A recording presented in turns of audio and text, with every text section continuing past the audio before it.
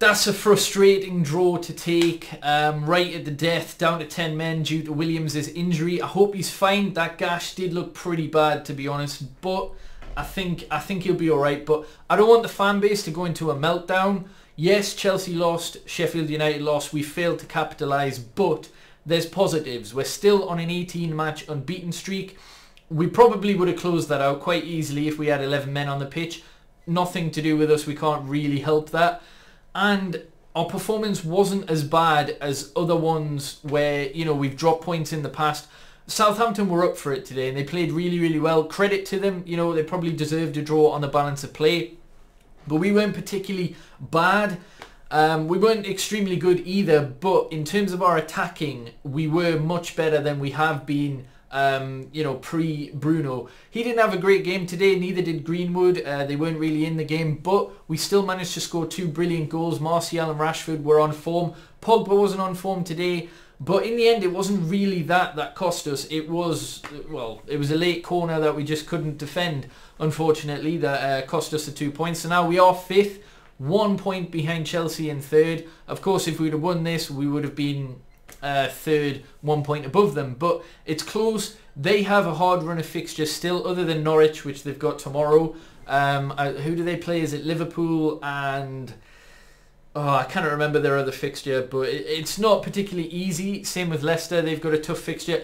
It's still in our hands, even though we are 5th, because we play Leicester on the final day. It's just going to be a bit more nerve-wracking now. You know, City obviously somehow swindled their way into not getting banned in Europe this season, so top 4 is vital. We do have Europa League, of course, but yeah, I don't want the fan base to go ballistic and get really, really frustrated and annoyed and lambast the players and say we need 700 new signings and blah, blah, blah, blah. We already know we need a couple of signings, of course. We're still unbeaten in 18. We're still the most informed team of Leicester, Chelsea and us. It's still in our hands to get top 4. It was just a couple of silly errors. First one from Pogba. I don't think it was a smart pass from De Gea either. Like, it kind of put Pogba in pressure, but it was Pogba's mistake, of course, that led to the first goal from bloody hell, Armstrong. I think it's wonderful play.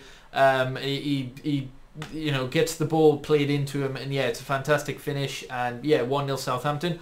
But this is what I'm quite happy with.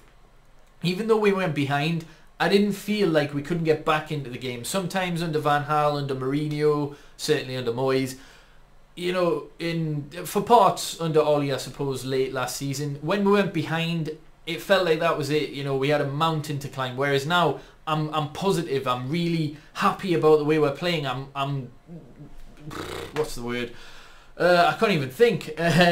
Optimistic, that's the word I was searching for. I'm optimistic about our chances of finding a couple of goals, and we did. We turned it around within the space of 2 minutes. We had 2 goals. The first one, it's great pass from Martial to play it into Rashford, and Rashford did score the first one, didn't he? Yeah, he did. And then shortly after, Martial, a lovely cut inside the box and a lovely finish to make it 2-1. Rashford had a goal offside, which was rightly offside. If Shaw had played the pass in slightly earlier, would have been fine. Yeah, Rashford's now had 3 offside goals since coming back. And yeah, now our forwards, I think it's 21 goals for Rashford, 21 goals for Martial and 16 for Greenwood in all competitions. Greenwood and Bruno were quite quiet today. They didn't have the best of games, but it didn't really matter. That isn't what cost us. What I'm happy about as well, despite the draw, but you know, when it was 2-1, is even though Pogba had a poor game, Bruno wasn't great, Greenwood didn't have a good game, we still had 2 players that were really on form in Rashford and Martial, and we'd still created chances and we got goals. Martial had one, but when it was 0-0, one-on-one, the Southampton midfielder made a mistake. Martial capitalised on it, but it was a brilliant save. So we could have went 1-0 up there. We had chances. We did. Rashford had one that was just wide in the second half. I'm sure there's another chance that I just can't think of because that equalizer is fresh in my mind. But we had chances to win that and to put that to bed. Oh yeah, it was a brilliant piece of play from Rashford. Beats the defender, plays it into Martial, who plays it back to Rashford, and it's another stunning save.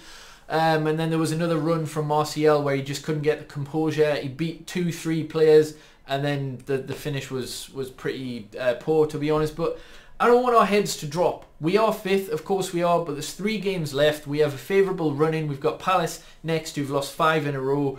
I'm confident, I really am, and I still think we're going to come 3rd. It's just, yeah, a late kick cost us right at the end. And for whatever reason, we just can't seem to capitalise when Chelsea drop points in the same game week. I don't know what it is, but the curse will be lifted. I assure you, we will finish 3rd. Quote this video, do what you want, it's fine, we will finish 3rd, and then yeah, we'll have a good go in the FA Cup and the Europa League. But let me know what you thought of the match. Hopefully you have enjoyed. Subscribe if you haven't already, like the video, and yeah, peace.